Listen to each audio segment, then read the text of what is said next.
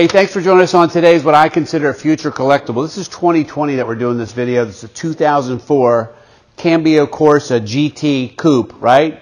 400 horsepower, Ferrari-derived V8, transaxle in the rear, exotic. You say, wow, Tone, I had no idea that these were going to be future collectibles and they're going to go up in value. You know what? I didn't know that either. I didn't know that about lots of other cars that have come and gone that perhaps you missed along the way. I could run down a big list of cars. You say, oh, shoot, I totally forgot about that one. Oh, yeah, what about this one? This, my friend, I feel that has the potential, especially this particular car. This car has 20,600 miles on it, right? 20,600 miles on it, 16 years old, right? Just a little over 1,000 miles a year this car has been driven, and it's got some great tasteful upgrades. For instance, these upgraded niche wheels that are done on here. This has an exhaust system on it. This has an upgraded sound system on it, so it's very modernized as well. The sound it makes is spectacular. The interior being all full leather is wonderful. And I think as we spend a little time walking around this car, and once you hear it, you're going to appreciate it. You go, wow, I had no idea. I got to figure out how to get that in my driveway. All right, so let's take a look at paint, because the Maserati paint, I feel, is done just slightly above a lot of other cars. I'm not sure if these are hand-painted cars. I believe they're still painted on an assembly line in a hospital-like environment. I should have looked up that to begin with. And the only reason I brought that up is because under these lights, it really looks great. It's Grigio Touring Metallic, as I'm sure I butchered the Italian language, being I'm part Italian as well. I'm probably going to get crucified for that. So Grigio Touring Metallic. If I say it in an English accent, it makes me sound much smarter, I think. All right, not many cars, when you open the hood nowadays, they just are covered with a shield. You can't see the engine. Maserati did it right, man. Check out this motor in this car. It is beautiful. You got red cam covers. You got this metallic coating over top of the intake manifold as well. Look at the size of this big 4.2 liter V8. The sound it makes is even better. That's why Ferrari sounds so good. You know, high RPMs, high compression, and the firing order always makes them sound so great. But having said that, one of the reasons I love this car the most is the condition of it itself. When we get inside, you're going to say, wow, this is spectacular. But under here is important too, because what you want to do is make sure you buy a car that's not been crashed or parts replaced and things like that. And here's some reasons why you can figure that out. For instance, when you see some of these original decals here and stampings, okay, this lets you know that the car hasn't been in an accident and these panels have been replaced. Otherwise, these would no longer be here. You can't even buy those. This still has the original emissions catalyst sticker on it and this cool little plastic dot. You say, Tone, a plastic dot, really?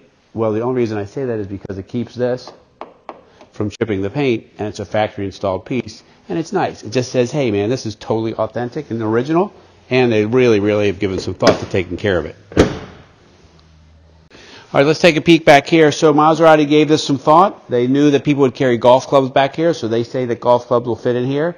And what they did is they went ahead and put down in here, because the wheels and tires are way too big to put a full-size spare tire in here. These are, they have an air compressor in here.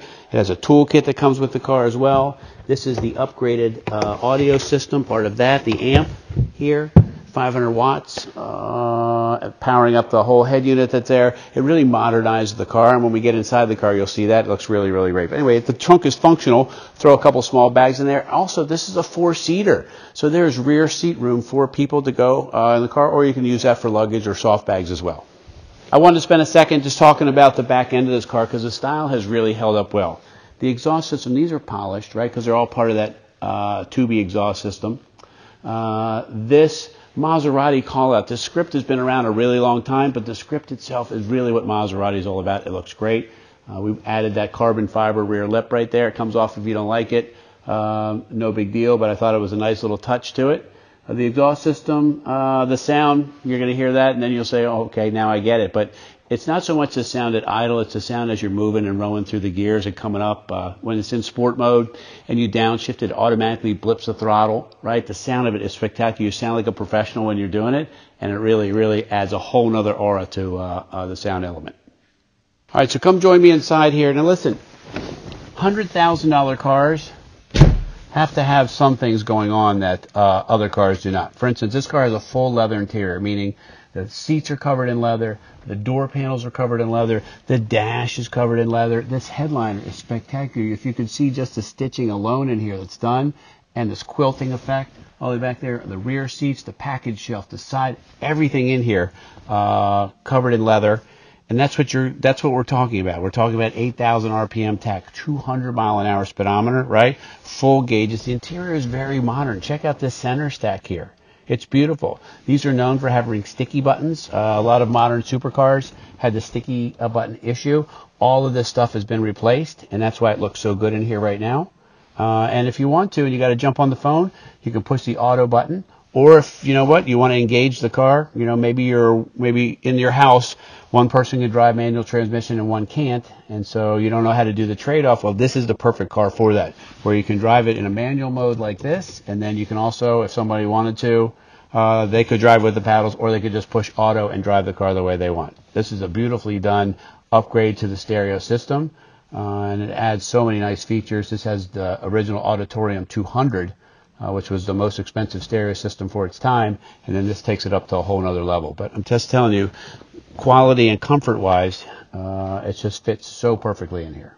All right, so when we talk about driving a single clutch transmission, a lot of people just leave their foot down and they pull the lever and the car's jerky. Well, if you drove a manual transmission car, you wouldn't keep your foot down the whole time. You'd lift your foot up, move the shifter, and put your foot back down on the gas pedal, and that's exactly how these cars are meant to be driven as well. The only difference here is you can't miss a shift, you can't over-rev the car, you can't over-rev the car on a downshift, and it protects the car and you from damage. So as we walk through and the shifting here, look how smooth we've now made it, because what we do, right when we pull the lever, we lift off the gas at the same exact time we pull the lever,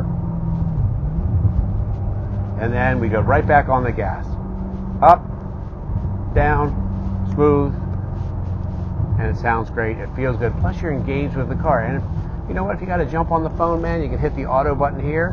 I'm on auto, I'm talking to my broker. The first thing I'm going to say to him is, when it hits 100, sell. When it hits 100, sell. I don't even have a broker, but anyway, you know what I'm talking about. But check that out. So we'll take a little drive up here one more time. We'll roll through the gears. You'll see how smooth it really is when you know how to drive it. Plus, I love the fact that it affords the opportunity to be engaged in the car and not have to worry about over revs or stalling the car. It downshifts automatically. If you forget to even downshift, it does it for you. And listen to that exhaust of this thing, man. It's a Ferrari derived V8, 6-speed clutch transmission with shifts like that. It's awesome. Smooth.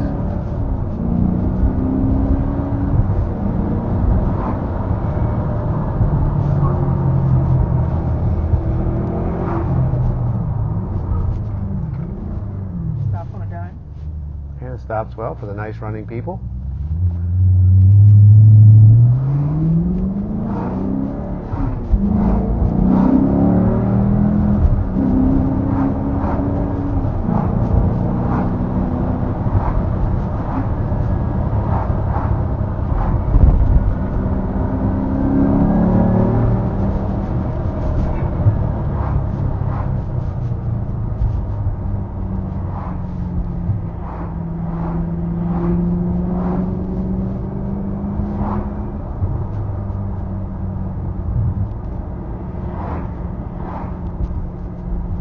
Good brakes.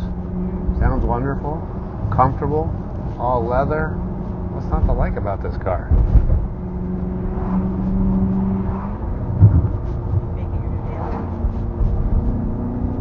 Well, it sounds so good, I might.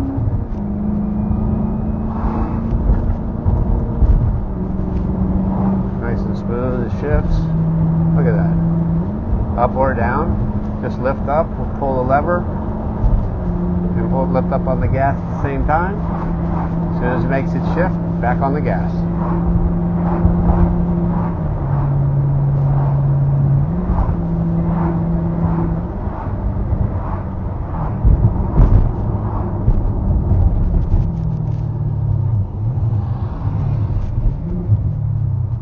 All right, so we close up this video on what I consider a supercar. And you say, well, how do you know, or how do you decide what makes a supercar? Well, first off, this car, the coupe versions are approaching $90,000 original sticker price. The convertibles were over 100, right? 400 horsepower, aluminum Ferrari-derived V8, F1 style transaxle in the rear, 180 mile an hour car, right? This car is selling for a ridiculously low price now because it's at the bottom of its market. Now it's going to start to go up in value, and then you're going to say, oh, I remember the Grand National when it was this price, or I remember when you could buy a Ferrari Daytona for this price, now, or a Testarossa for this price, and now all those cars have gone up in value. This, my friends, there's a lot of high-tech technology in here, and it makes for a Grand Touring car that is loaded to the gills, and cars today are selling for $1.50, $200,000 with this kind of equipment in it.